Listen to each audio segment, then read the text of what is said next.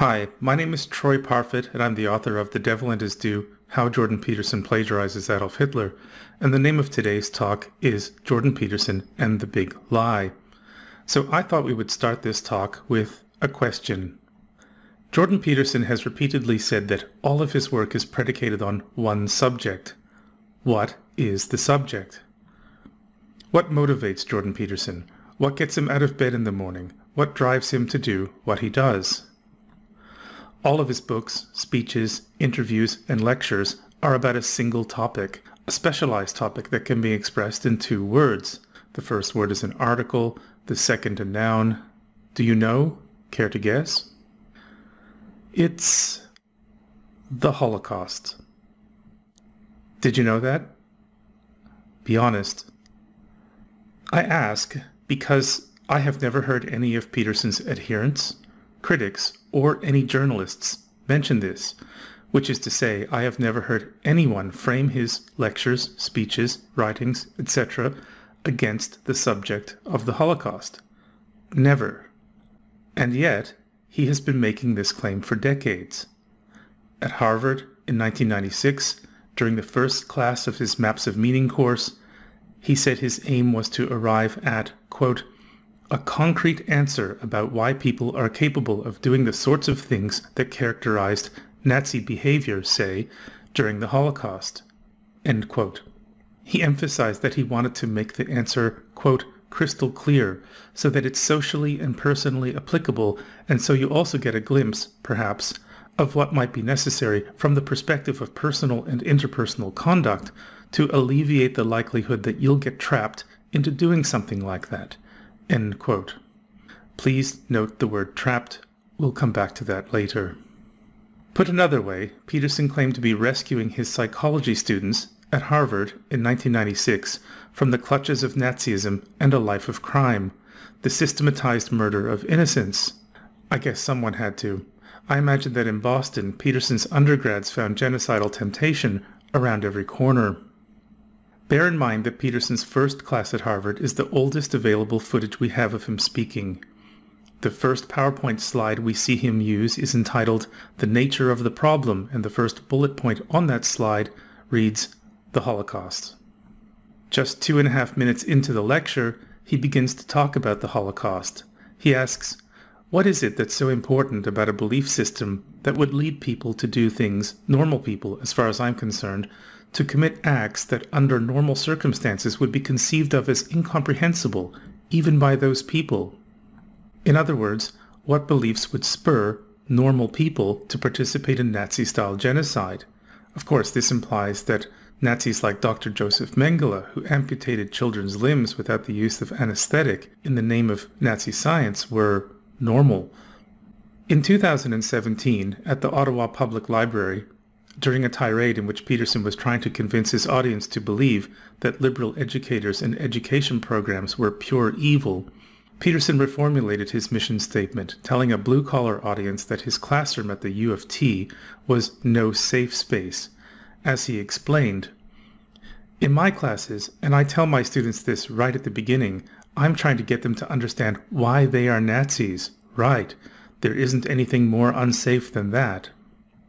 On March 8, 2021, 6 days after the publication of his third book, Beyond Order, 12 More Rules for Life, Jordan Peterson told Bret Weinstein that when he wrote his first book, Maps of Meaning, which he began in 1985 and published in 1999, he was trying to, quote, account for malevolence of the genocidal sort, I suppose, like he's not quite sure, at the individual level, motivation for genocide, and then to also outline how that might be avoided given that it's a pronounced human propensity, far more pronounced than we like to admit, and I spent 15 years thinking about that, and that was Maps of Meaning, end quote.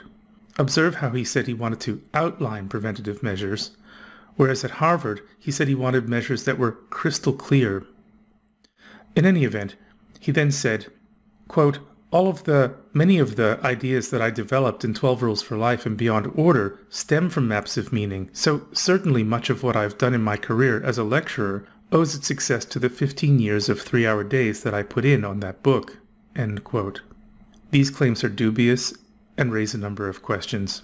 If Peterson was so consumed by the Holocaust, why didn't he earn a PhD in history or Holocaust studies and write his thesis on the Holocaust? Instead, he studied psychology, and his thesis is called Potential Markers for the Predisposition to Alcoholism.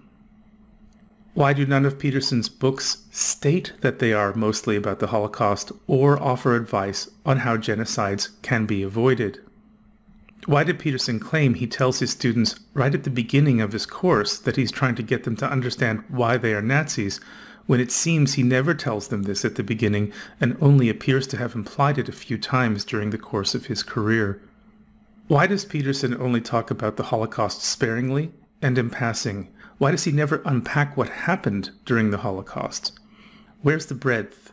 Where's the depth? I mean, have you ever heard him say something like, "Today's lecture is going to be on the Holocaust," or "We're going to focus on the timeline of events that led to the final solution"? I know you haven't, because he never says anything like this. His lectures are described as being about the Bible, personality traits, mythology, or the ideas of psychologists or novelists, but never about the Holocaust. If Maps of Meaning is about the Holocaust, why does Peterson's follow-up, 12 Rules for Life, say, "His book Maps of Meaning revolutionized the psychology of religion"? Why does the word Holocaust appear in his 3 books just 11 times? That's once every 170 pages. Why does the word Holocaust not appear in his latest book, Beyond Order, at all? 2 of Peterson's books, 12 Rules for Life and Beyond Order, are self-help books. How could self-help books be about the Holocaust? Imagine buying a book about the rape of Nanjing, a massacre in which as many as 300,000 unarmed Chinese civilians were butchered by the Japanese Imperial Army. You open the book and see that Chapter 1 is entitled, Rule 1, Stand Up Straight with Your Shoulders Back. You start reading and discover that it appears to be about how much you have in common with lobsters. You scan the rest of the tome and find that it hardly touches on the Nanjing massacre, but that it does include a chapter called Rule 12, Pet a Cat When You Encounter One on the Street. You see a section about a chimpanzee named Satan who drank the blood of another chimpanzee, and you encounter a sentence that claims Lucifer is the spirit of reason and the most wondrous angel brought forth from the void by God. You flip to the About the Author section and read the line, "The author has flown a hammerhead roll in a carbon fiber stunt plane." What would you think? I might think that the author was insane, or that the publisher was having a laugh. Jordan Peterson is published by Routledge and Penguin. Keeping in mind that the word Holocaust appears in Peterson's writings just 11 times, why does the word occult appear 8 times?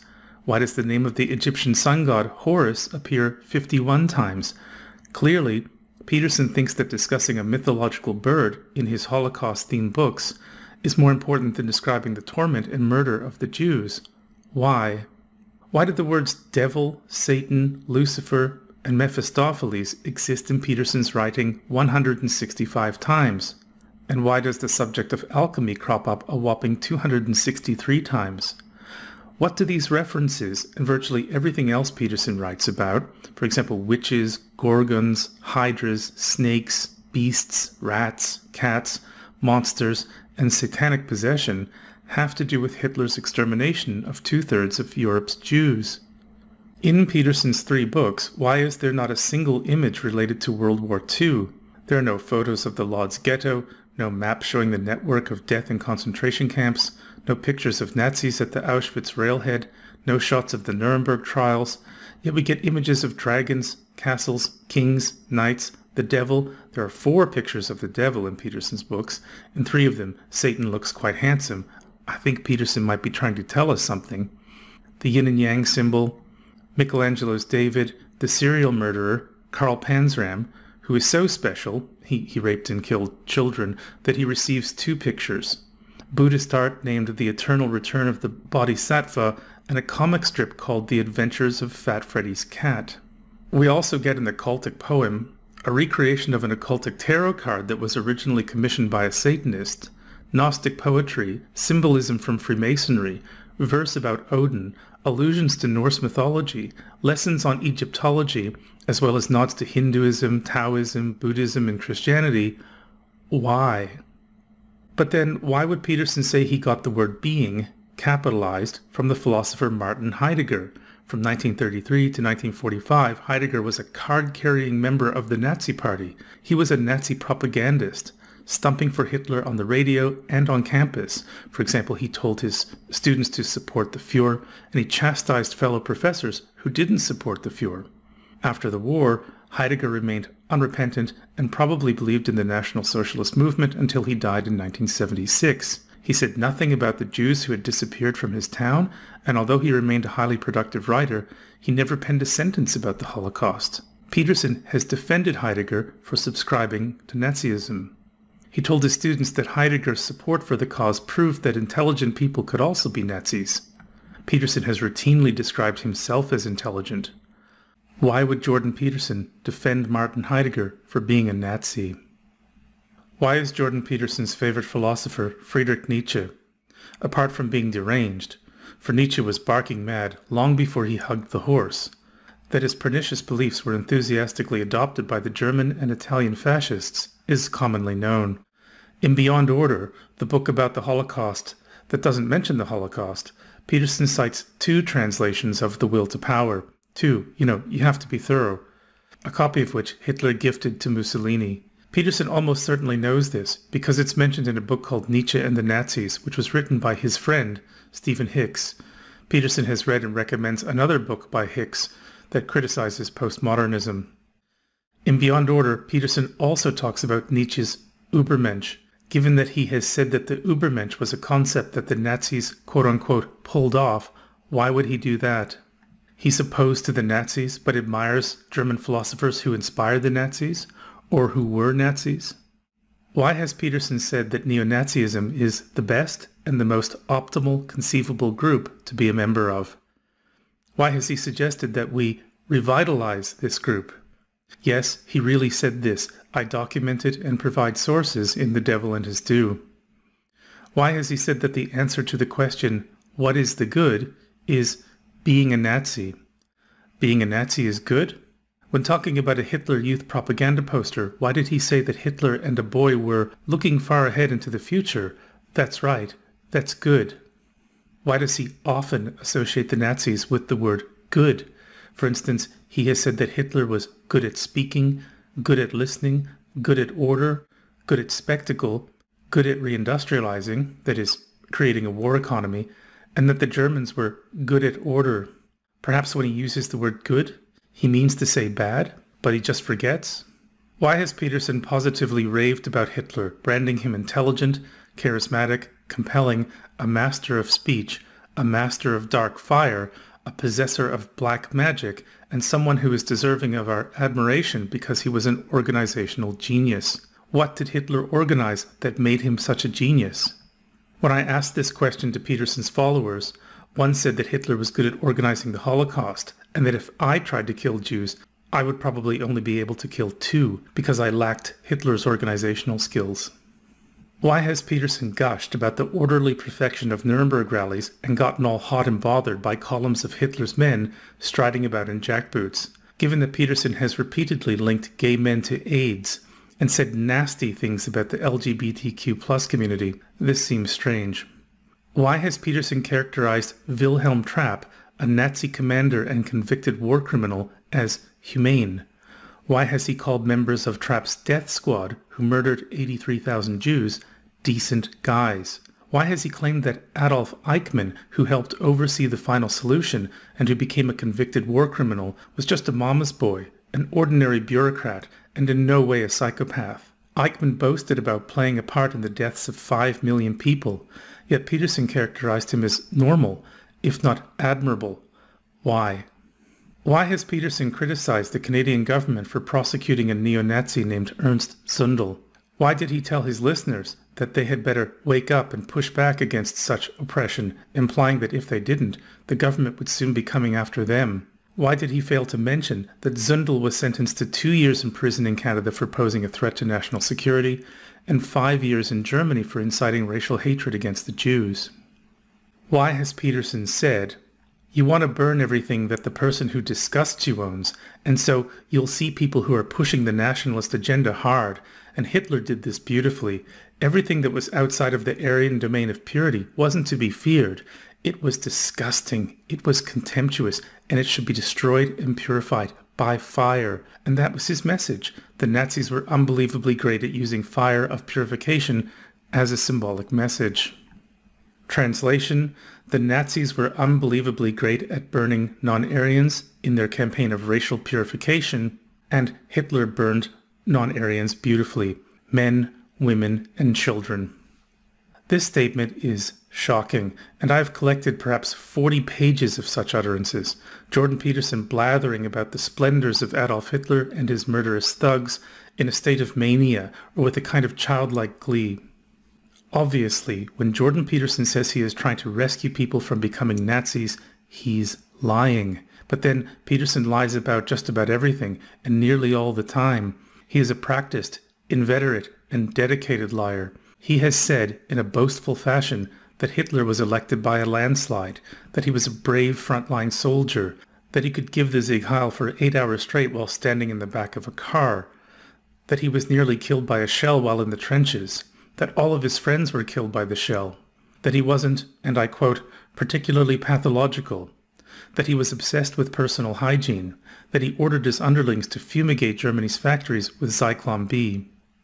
All of these claims, most of them laudatory, are patently untrue, uttered by an unfeeling narcissist and psychopath who, I repeat, lies pretty much constantly. Moreover, he lies at the behest of a voice with eyes that appeared in his mind after he experienced a psychological split in his early 20s, or so he tells us in Maps of Meaning, and by split, he means a fragmentation of the mind, a descent into schizophrenia. He describes how he began hearing an admonishing voice that commented on nearly everything he said, and then he cites a paper on schizophrenia called Hearing Voices. He also lists other symptoms of schizophrenia in a book that he says is about the Holocaust, a book that was initially called War, Cause and Cure. There is no cure for war, but there are, of course, cures for illnesses. I believe the war Peterson had in mind was a war in his mind. He has spoken about what he calls avatars and subpersonalities bickering in his mind. Perhaps because he's a psychologist, people assume he's talking about someone else, but his narcissism ensures that he's usually talking about himself. Anyway, after talking about his psychological split in Maps, he hints at being on the brink of insanity. He reveals that he must appease the voice by telling the truth, which is to say, a litany of lies. Peterson's claims about the natural and social sciences are mostly balderdash, and his academic work is quackery. His ideas are believed by poorly educated and resentful men who venerate Peterson, a living, breathing Pinocchio, as some kind of god. When not lying, Peterson uses language that's ambiguous and takes advantage of people's good nature. For instance, when he says he is interested in understanding why ordinary people would participate in genocide, you would assume that he meant he was interested in this subject because he thought genocide was horrible, like with so many other educators. But in this case, your assumption would be wrong. By lying, Peterson fools people. By employing ambiguous language, he helps them fool themselves. And they often pay him for the privilege. Dupable people serve as his narcissistic supply. He is a con artist, a fraud. He's playing a joke on everyone, including you. Peterson likes to tell his followers that Carl Jung believed that you could not understand someone's motives by listening to their speech. Instead, you had to observe their actions. Whether Jung really said this or not, I don't know. Peterson often misquotes and misrepresents Jung and just about everyone else he discusses. But when Peterson makes this claim, he's almost certainly trying to send his audience a message. Something like, don't you see? I'm not really trying to achieve my stated aims. Those aims just serve as my cover story. Why do you think I habitually praise Hitler and characterize the liberals as communists? Some of Peterson's fans have received the message. They make anti-Semitic comments, echo Peterson's claims and lies about Hitler, for example by calling him a genius, and they allude to passages from Mein Kampf. Many others are bullies, bigots, homophobes, and misogynists. However, others in his movement genuinely don't get it. Peterson presents himself as a wise and helpful father figure, a miracle worker who has helped thousands of lost men get their lives together and achieve success. When his followers converse with one another or attack critics, they tend to imitate Peterson's speech. They are members of a cult, and most probably don't even realize it. Peterson fills their heads with rubbish. His talk about dragons, knights, kings, snakes, Norse mythology, Egyptology, Taoism, etc., all part of the vokish esoteric beliefs that fueled Nazi ideology, by the way, works as a filter. What I mean is, if you tell people you're on a mission to prevent another Holocaust, and then prattle on about the marvels of Horus and alchemy, and people think it's interesting and don't notice the incongruity, that is, that you haven't so much as mentioned the Holocaust, such people are likely primed to be told just about anything. For instance, you could tell them that besides you, your coterie of white supremacist and alt-right crank associates, better known as the intellectual dark web, along with a short list of dead white men who wrote books in the late 19th and early 20th centuries, that everyone else is their enemy. Educators, including kindergarten teachers, women, lawmakers, liberals, women, prosecutors who go after neo-Nazis, members of the LGBTQ plus community, university administrators, the Canadian Senate, women, the Ontario Human Rights Commission, empaths, the police, and finally, let's not forget, women. Peterson's hatred for women is limitless. The enemies of the cult leader become the enemies of the cult followers, no questions asked. The cult followers attack those enemies and protect the cult leader.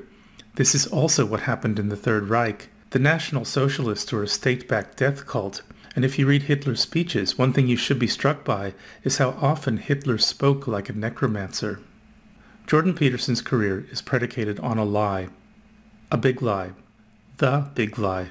As Peterson writes in 12 Rules for Life, for the world to be turned into hell, recall his 165 references to Satan, as Hitler stated so clearly, because we know that Hitler was all about clarity, you need the lie. Peterson then quotes Mein Kampf. In the big lie, there is always a certain force of credibility, because the broad masses of a nation are always more easily corrupted in the deeper strata of their emotional nature than consciously. Thus, in the primitive simplicity of their minds, they more readily fall victims to the big lie than the small lie, since they themselves often tell small lies in little matters, but would be ashamed to resort to large-scale falsehoods. It would never come into their heads to fabricate colossal untruths, and they would not believe that others could have the impotence to distort the truth so infamously. At the outside chance that you need an explanation, Peterson provides one, saying, for the big lie, you first need the little lie. The little lie is, metaphorically speaking, the bait used by the father of lies to hook his victims. Ah, a fishing analogy. How fitting. Allow me to explain. The father of lies is Hitler and Peterson. That is, the quote is in part self-referential. Peterson baits his followers, who he calls lobsters, so that they enter his traps. Recall his claim to be warning about the conditions that led to the Holocaust, and his wish to, quote, alleviate the likelihood that you'll get trapped into doing something like that, end quote. This statement contains the little lie. Once the lobsters are in the traps, Peterson transitions from father figure to demagogue and floats the big lie, urging his barmy lobster army to stand up to the liberals and their so-called wokeness and political correctness. They claim to want a more knowledgeable, equitable, and democratic society, but we know the truth, lobsters. They're really Stalinists who want to bury us alive, or they're Nazis. Peterson calls them both. He told Douglas Murray that the liberals were today's Nazis, and in his documentary, The Rise of Jordan Peterson, he implied it was the liberals who wanted another Holocaust. This rhetorical technique is known as gaslighting. Essentially, this is Peterson's big lie. You, lobsters, are being oppressed by them, the liberal elites, the educators, who you probably resented in school, the freaks who constitute the quote-unquote sideshow, that is the LGBTQ plus community, and all those women who rejected you because, let's face it, I recruited many of you from 4chan, the domain of incels or involuntary celibates, like the mass murderer Alec Manassian, who I have defended. Society may reject you, my little arthropods, but I accept you. I'm your father figure, and I'm here to help. Haven't I already done so by assisting you in getting your lives in order, by commanding you to pay attention like the all-seeing eye of Horus? Did I not come through when I showed you the occultic tarot card originally commissioned by a Satanist? Was your suffering not alleviated when you shelled out $15 for my future authoring program? And was I not there in your time of need when I spoke to an organization interested in schizophrenia and the paranormal about what I learned from the occult? And do you not recall me reminding you of the truth that Adolf Hitler was an organizational genius? Now, that guy knew a thing or two about helping people get their lives in order. As I have said, what the Germans were demanding in a period of chaos was order, so that was exactly what Hitler decided to provide. And so now, lobsters, it's time to cut the umbilical cord and deal with all the present chaos. Stand up straight with your shoulders back and don't take any guff from the woke flakes. Take aim at the people who oppress and look down on you. You know who they are. I've given you the list. Become a hero and slay the dragon of chaos so that we can establish a new order. Recall Peterson quoting Hitler to say, "In the primitive simplicity of their minds, they more readily fall victims to the big lie than the small lie." Elsewhere in 12 Rules for Life, Peterson says, lobsters are still comparatively primitive. He has also said that lobsters are not very complicated, and that the reason why he likes to use lobsters as a metaphor for his followers is because lobsters don't have much of a brain. The fascist requires a legion of dummies. The leader can insult his followers and position them as primitive and mindless crustaceans, and they likely don't even notice, because he hasn't instructed them to notice. Or perhaps they are used to or like verbal abuse and are suffering from Stockholm Syndrome and are just happy that JP acknowledged them at all. Hitler insulted his prospective disciples and made it clear, for he was all about clarity, remember, that he thought people generally were imbeciles who could be corralled, made to believe, and ordered to do just about anything. Think of the Milgram experiment, which Peterson has spoken about in connection with the Nazis. Anyhow, transcripts of Hitler's speeches from 1944 to 1945 are especially interesting. Page after page of non-stop bald-faced lies. And Peterson has learned from the master, or who he calls the master of speech. In the 1930s, hardly anyone seemed to believe that Hitler could be a genocide-minded maniac, in part because he claimed to be helping people and could make it look as though he was. People ignored the evidence, the opening of the concentration camps, the Nuremberg laws, Kristallnacht, the passage in Mein Kampf in which Hitler fantasizes about making the Jews submit to poison gas. Neville Chamberlain's appeasement was an exercise in naivety. At the Berlin Olympic Games, Team France gave Hitler the Roman salute. People also saw Hitler as extremely dangerous, but they were in the minority. And what do we hear today about Hitler's carnage? Well, various views from the informed to the uninformed, but a fairly common view is that the Holocaust was a hoax, or that some Jews may have been killed, but nothing approaching 6 million. And what do we hear about Hitler's most revered living acolyte? The one who hails from Alberta? Pun intended. Oh, sure, he's alt-right, but he's not a Nazi. That's impossible. He's a grifter. Grifter's gonna grift, LOL. What's that you say? You have heaps of examples of him raving about and plagiarizing Adolf Hitler? No, you don't. That's a lie. No, I don't want to see them. I just know they don't exist. Or you're probably taking him out of context. And they don't exist. Besides, I don't do evidence. It's beneath me. Maybe you should focus on what we do know, that he had a benzo addiction. Oh, and have you seen the hairdo he had back in the 90s? He should have called his first book Maps of Mullets.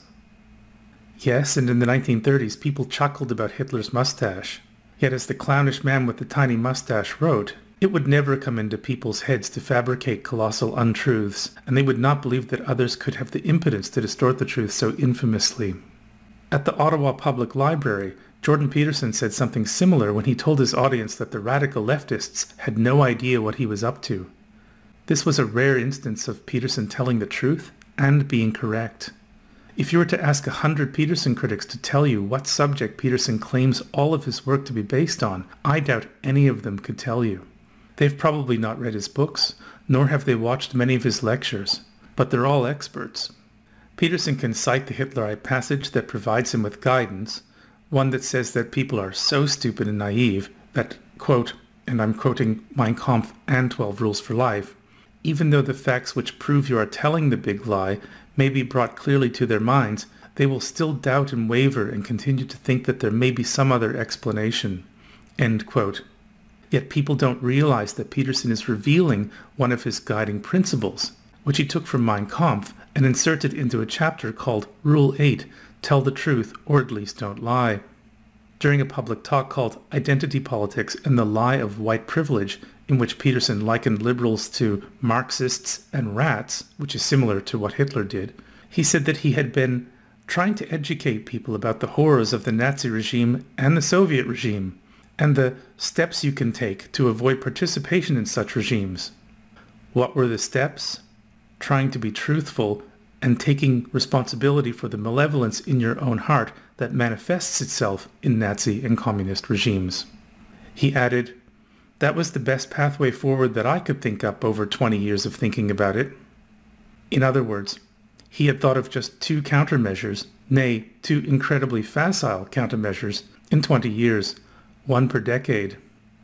Actually, it was 2 countermeasures in 3.2 decades, because Peterson talked about the lie of white privilege espoused by liberals who were vermin in 2017, and, if you'll recall, he implied that he had been obsessed with warning about the Holocaust since 1985.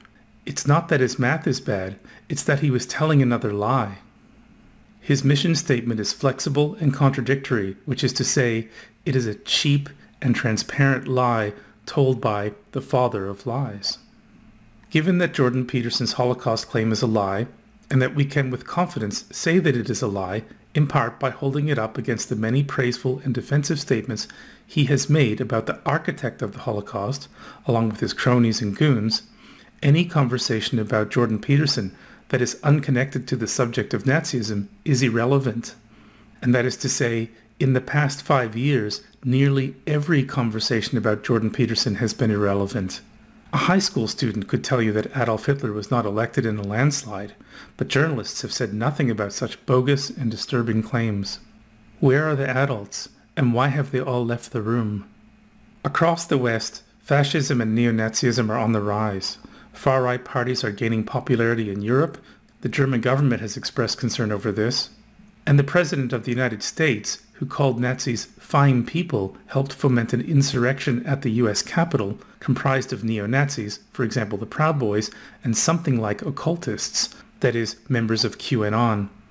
Yet when I tell people that Peterson's movement is a little like QAnon, and that Peterson is a Nazi and, yes, an occultist, and that I have the evidence to prove it, they look at me as though I have 3 heads.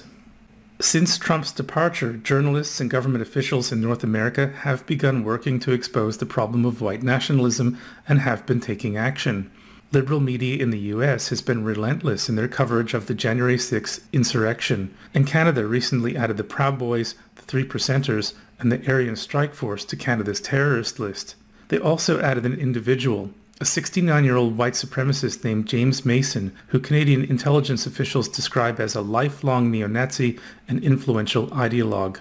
This is a promising development. However, they appear to have overlooked Dr. Jordan B. Peterson, an oversight that needs correcting.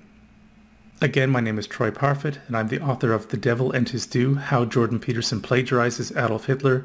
If you would like a 57-page document called Jordan Peterson and Neo-Nazism, What You Need to Know, please email me at teparfit@gmail.com. That's teparfitt@gmail.com. In the subject line, please write Jordan Peterson and Neo-Nazism. Thank you for watching and listening, and bye for now.